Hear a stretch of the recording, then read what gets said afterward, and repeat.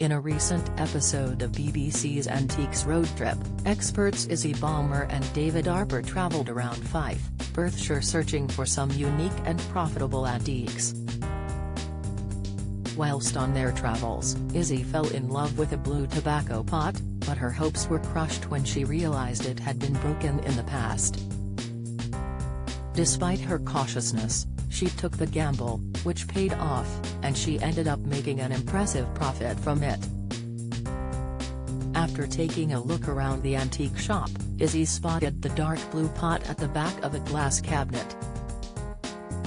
However, her excitement soon turned into trepidation when she realized it had been broken in the past. She explained, "I was really excited when I saw this, and now, am really disappointed. So this is probably a tobacco jar, although you could use it as a tea caddy or a biscuit barrel.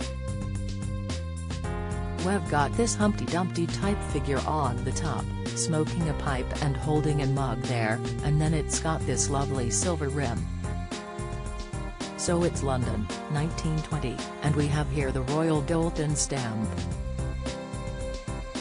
Now, the reason I was excited is firstly, because I absolutely flipping love that color, isn't it stunning? But mostly because, actually, I haven't ever seen a Doulton tobacco jar quite like this." Now the disappointment comes because immediately I can see Humpty Dumpty has been off the top of this. It's obviously been dropped and smashed, and it's just such a shame because it was probably in pristine condition, quite a good rare item. It's priced at £145. Now everything is telling me that that is too much money for this being a broken item. But Terry's just something about it, and I'm hoping that someone else thinks the same too, she expressed. Finalizing her decision, Izzie found the shop assistant Bex where she tried to bargain a deal for the jar, which she ended up buying for £90. When it came to the auction of the jar, both Izzie and David were anxious about how well it would do, with David commenting, "Humpty Dumpty with the silver rim, that is really rare." The auctioneer started the bid off at £45, to which it immediately went up to £50 as bidding commenced through the internet. Antiques Road Trip's Natasha Raskin Sharp Brands co-star Beast, watch, 55. 60 for you? 60, thank you, the internet, and 70? 70 is bid, 75. Internet, we need 75? Both David and Izzie were following along anxiously before David commented, interesting, feeling nervous?" Izzie shouted, "Oh, come on." The auctioneer continued, £80 online. 85 is the bid. Online at 90, 95 is next. Izzie began chanting, "Come on. Come on, come on, come on."